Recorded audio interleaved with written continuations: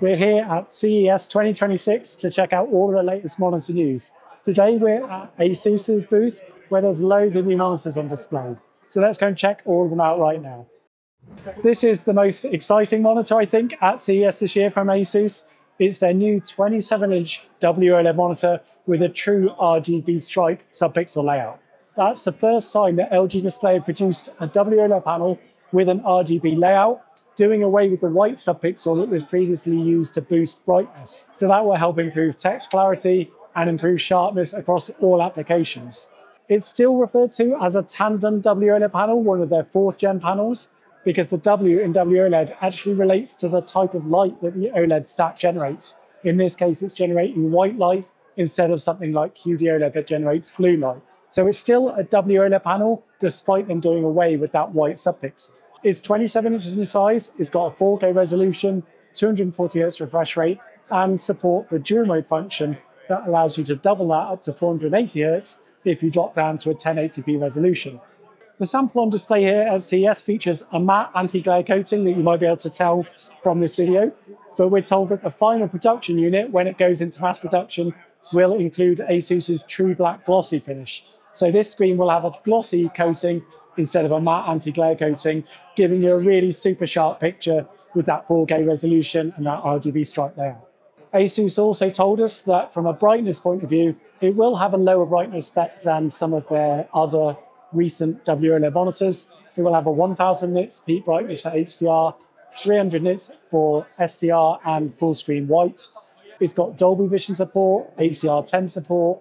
Doing away with the white subpixel also allows them to increase the color volume so you get full color saturation even at peak brightness in HDR. So they talk about a 27% color volume increase compared with previous WOLED panels.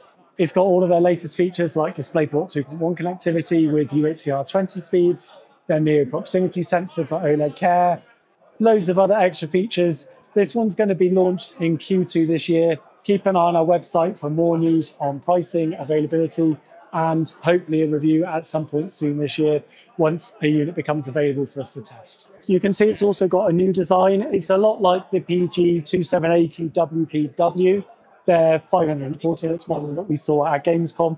Rather than being a white and silver designer, this has got a black rear enclosure. It's got a transparent section here, all the usual RGB lighting and stuff, of course. But it's basically a black version of that silver model that we've already seen and tested in detail. Looks really smart, and I think combined with the true black glossy coating, that's going to be a really attractive screen when it's released. This is their brand new 34-inch ultra-wide QD-OLED monitor as well. It's got a new 5th gen QD-OLED panel, so that's got a 3440 by 1440 resolution, 360Hz refresh rate, so a decent upgrade from some of the previous 34-inch ultra-wides that we've seen before. But what is most exciting about this panel is that it's got, for the first time on any QD-OLED panel, a true RGB stripe subpixel layout. So that will really help improve text clarity and reduce fringing, a problem that's plagued previous OLED monitors because of their abnormal subpixel layout.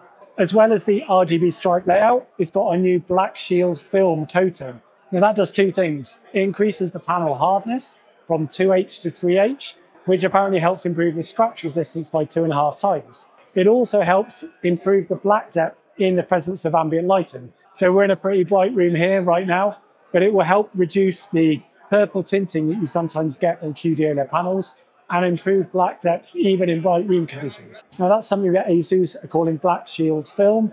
It's featured on this 34-inch model. It's also featured on a couple of their other 32-inch QD-OLED monitors that we'll look at in a moment.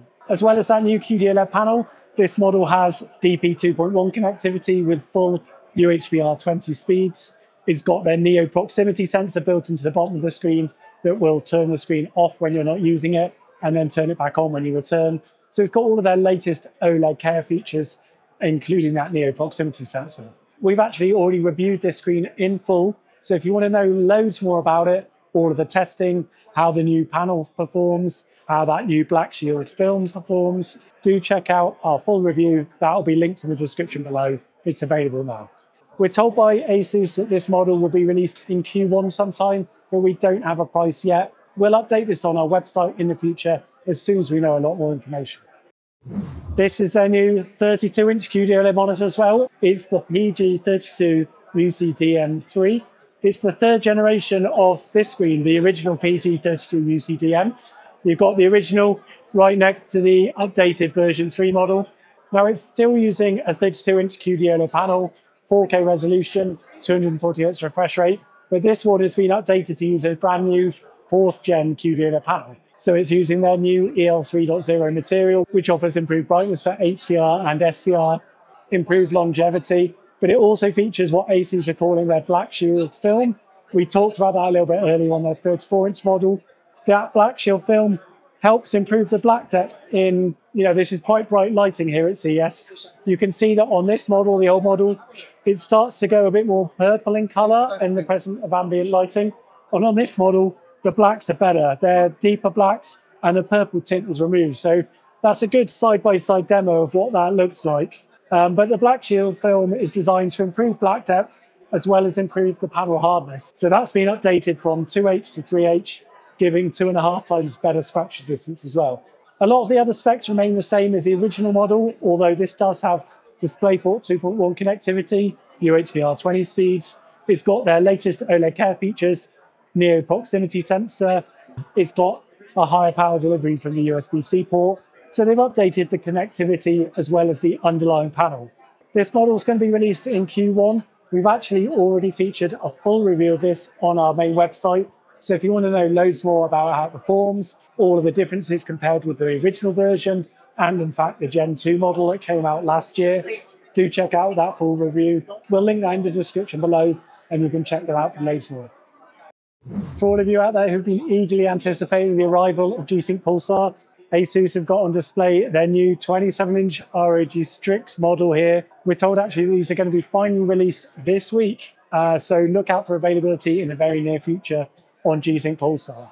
Now the great thing about G-sync Pulsar is that it offers you a strobing blur reduction backlight like NVIDIA's previous ULMB2, but you can use it finally at the same time as variable refresh rates. So that's what G-sync Pulsar can do for you.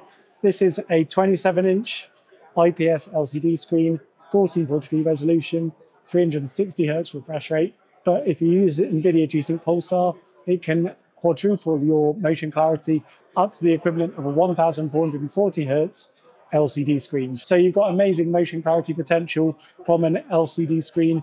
It's designed for esports gaming, giving you all kinds of different options and extra features. We don't have a full spec for this at the moment, but it should be available very soon. We'll provide some further information on our website when we've got all the details and specs. But finally, we should start to see NVIDIA G-sync Pulsar becoming available for everyone who's been waiting for it for all this time. We originally saw this back at Gamescom in 2024, I think it was. So it's finally now coming to market.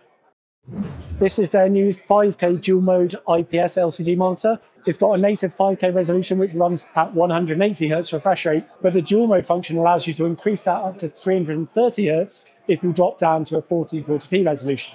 So you've got the best of both worlds potentially there between a super high pixel density and super high detail and a faster frame rate for certain gaming situations. The screen is 27 inches in size, so that 5K resolution gives you a pixel density of 218 ppi, something that Apple would classify as retina ready. So that's a really high pixel density that should give you amazing image detail, amazing picture clarity, and great text clarity as well. It is an IPS LCD screen, and it features their ELMB2, their Extreme Low Motion Blur 2 technology. So you've got a strobing blur reduction backlight as well, if you want for certain gaming situations to improve motion clarity. It's also got some mid-tier HDR capabilities with VESA Display HDR 600 support.